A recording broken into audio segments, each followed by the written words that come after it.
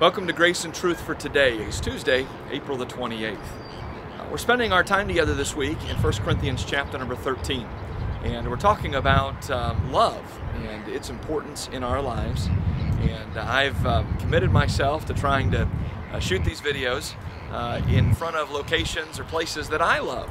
And of course you can see our city in the background. Cleveland, Ohio is a lifelong Northeast Ohioan.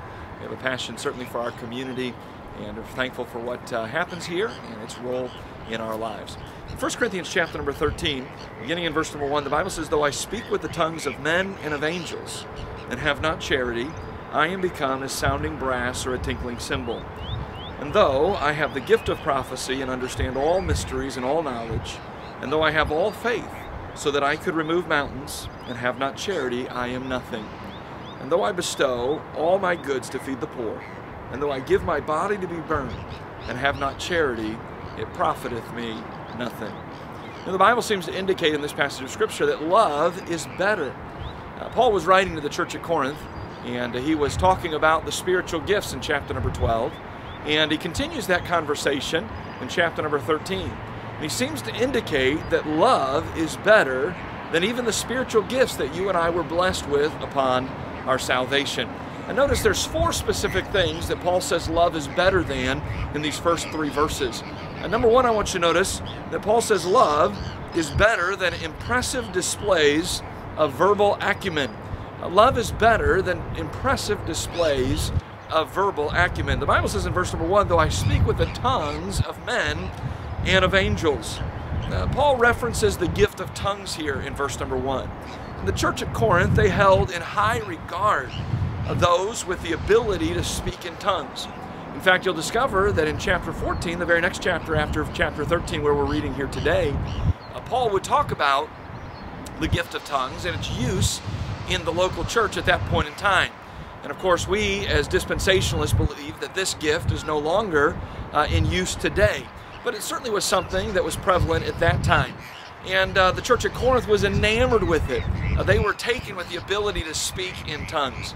And yet Paul says here that love is better than the gift of tongues, than the ability to display an impressive verbal acumen, to be able to speak in a tongue that maybe you'd never been able to speak in before, or a language that you did not have training in, that was not your native tongue, to be able to speak that way.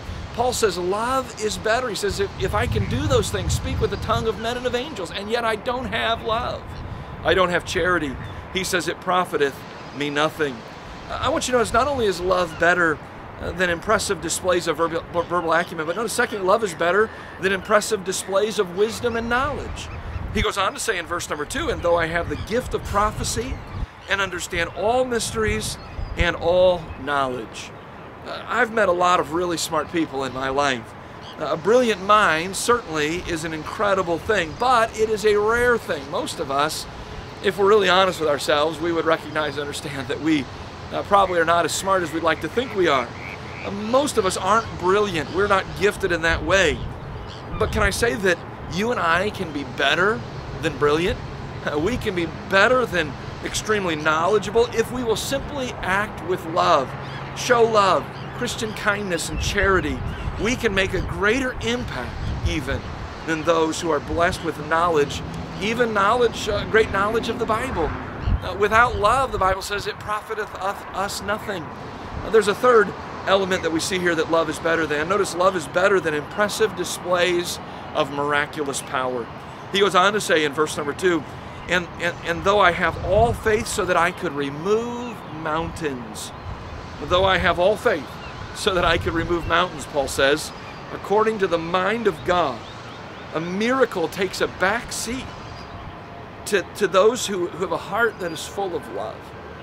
That love is even more powerful, that it's even greater than miraculous power and ability that sometimes we all wish we had. I wish that I could cause a miracle to happen and cure the coronavirus. I don't have that ability, but here's what I can do. I can show love. I can show godly love to people who are hurting and who are struggling. And according to the Bible, listen, that's even better. Love is better. Notice there's a fourth element, and we'll finish here today. Love is better than impressive displays of financial and material generosity. Verse 3 says, and though I bestow all my goods to feed the poor, and though I give my body to be burned and have not charity, it profiteth me nothing. You know, it is possible to give without loving. You know that, don't you? I've given things to people. I've given gifts to people that I maybe didn't really love them. Maybe I was just trying to get rid of them. Sure, here, you can have what little money I have in my pocket or in my wallet. It is possible to give without loving, but it is not possible to love without giving. The Bible is clear about that. For God so loved the world that he gave. Can I say this? That all the money in the world cannot make up for a lack of love. It is better. Listen, love is better than gifts.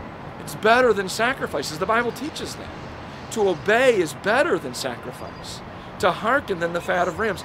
And so listen, love is better. It is better than financial and material generosity.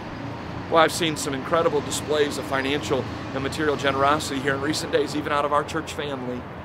But can I tell you, some of you sitting here saying, I don't have a lot of money that I can give to meet someone's needs right now. But according to the Bible, if you'll just love, if you'll love them, if you'll pray for them, if you'll speak words of kindness to them, that is better even than if I were to give my body to be burned or to give of my material possessions and did it without love.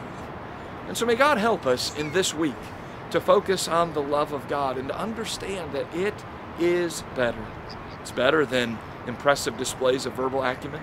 It's better than impressive displays of knowledge and wisdom. It's better than impressive displays of miraculous power. And it's better than impressive displays of financial or material generosity. Hey, listen, let's determine that we're going to show the love of Christ to people this week. May God help us to be a church that shows love to the men and women, the boys and girls, and the young people that we come in contact with during this time. Father, would you bless this thought today? May we dig deeper into 1 Corinthians chapter 13 and ask that your Holy Spirit of God teach us some things from your word. We pray these things and we ask them in Jesus' name. Amen. Hey, thanks again for tuning in. Let me encourage you to share this with others if it's been a blessing to you. And leave us a comment. We'd love to hear from you. You can comment below this video, wherever you may be watching it, or you can send me an email. My email address is pastor@clevelandbaptist.org. Thanks again for tuning in. Have a great day.